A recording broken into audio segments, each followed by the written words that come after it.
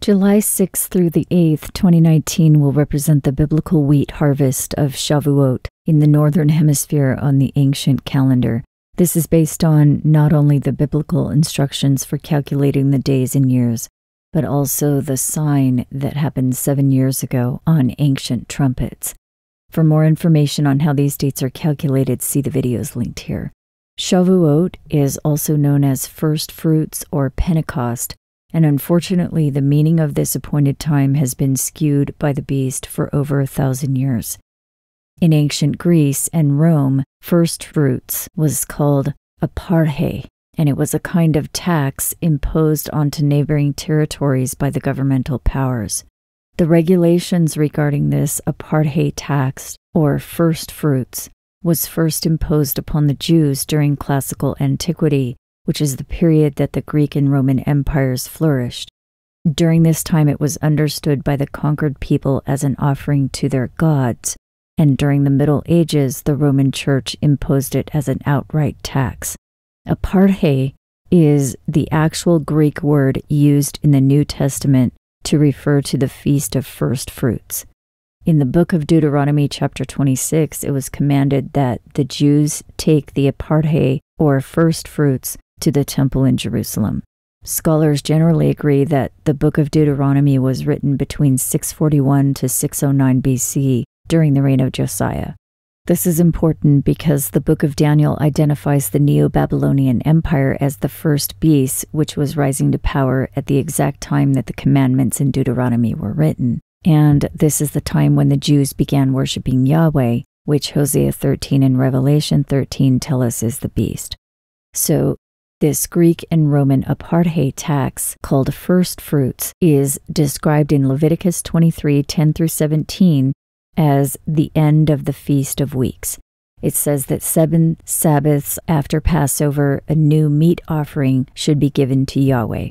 Since the Bible tells us Yahweh is the beast, which includes the Greek and Roman empires, we now know this tax of first fruits was being given to the government, not God, and this was being imposed during a time that they were being conquered by the beast.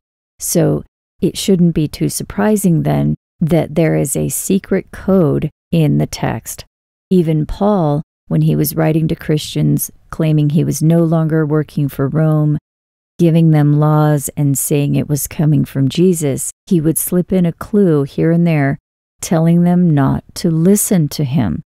For example, in 2 Corinthians 11:17, where he says, "He does not speak the words of the Lord, but speaks foolishly," and in verse 16, "Those who follow him are fools." Again and again he calls himself a liar and a chief sinner and a deceiver. Why? Because he was under the control of the beast and wanted us to know. The empire was forcing the scribes to write false doctrine, so in order to get the truth out, they began to write in secret codes, giving us the true prophecies and the true message in secret. That's why Jesus said they are not meant to understand his parables. They, meaning the empire and their followers, the beast and their worshippers. This may explain why so many of the ancient Hebrew words have bizarre, almost conflicting meanings within the same word. For example, look at this word in Leviticus 23 verse 17, where it talks about the first fruits given to Yahweh. In other words, the tax given to Rome. This word translated as wave, number 8573, means swinging, waving, offering, but it also means brandishing weapons, God's hand, weapons, and shaking.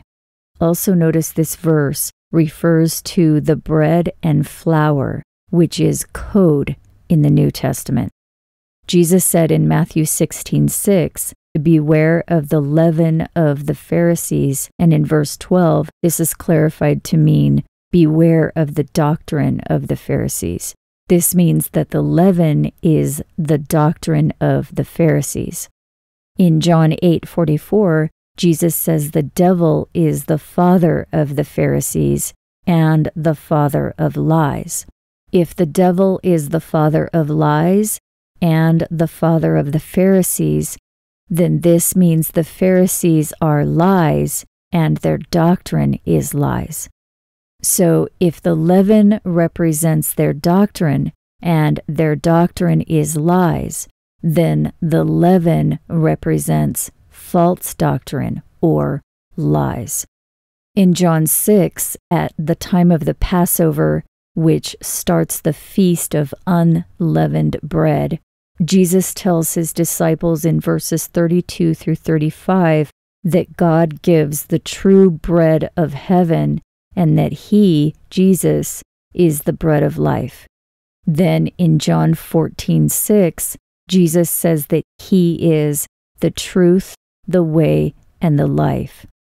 So if Jesus is the bread and Jesus is the truth, then the bread is the truth. So if the bread is the truth and leaven is the lies, then leavened bread refers to lies mixed with truth. In Revelation 17:14, it says, "The Lamb is the King of Kings." In John 1:46, it says, "Jesus is the Lamb." Therefore, Jesus is the King of Kings. Revelation 19:13 and 16 says, "The King of Kings is the Word of God." If Jesus is the King of Kings and the King of Kings is the Word of God, then Jesus is the Word of God. If Jesus is the bread and Jesus is the Word of God, then the bread is the Word of God. Therefore, Jesus' warning was this: beware of the lies in the Word of God. This was also the warning in Jeremiah 8:8. The pen of the scribes is in vain, but this word translated as vain was more often translated as lies or falsehood. So it says the pen of the scribes is in falsehood. It's well known, or it should be well known, that the tactics of the deceivers heavily involve disinformation, which are lies that are mixed with truth. The truth is the bread, the leaven is the lies. They eat the bread and it tastes good, but they are unknowingly bringing lies into their body. This is how the beast gained its worshipers. It mixed lies into the Word of God.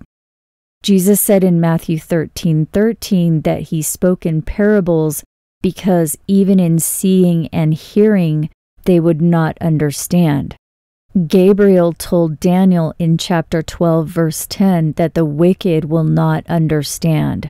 This is because they eat the whole bread with the leaven instead of separating out the pure flour, the pure wheat.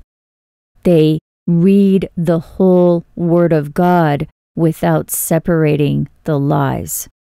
So the Feast of Unleavened Bread is actually the Feast of Pure Truth, and it starts a 7-week countdown to the Feast of First Fruits. For the ancient Romans, first fruits meant tax time.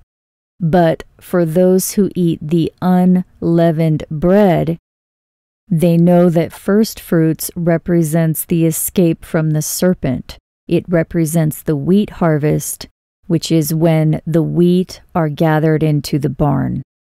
For more information on the recent biblical prophetic fulfillments, see the playlist linked here. Thank you to those who make this work possible. If you like this video, please consider providing support. I hope you're doing well, and I'll talk to you again soon.